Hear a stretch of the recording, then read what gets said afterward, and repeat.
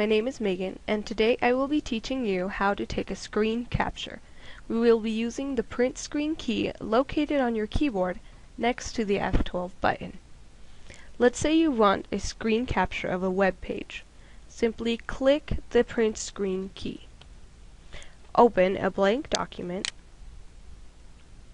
Press Ctrl V, and the entire screen should be on your document.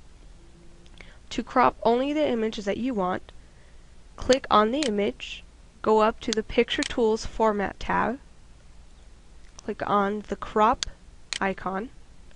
The little black bars will help you crop your image to the image that you want selected.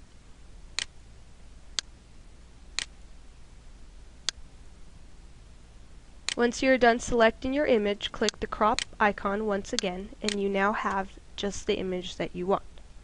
Now let's say you want only the web page and not the entire screen. Go back to the web page, click on or activate the web page, click on the Alt button right next to the spacebar, hold it down and press the print screen key again. Go back to your web document, Ctrl V. You now have the entire web page on your document. Thank you for allowing me to teach you how to use the print screen key.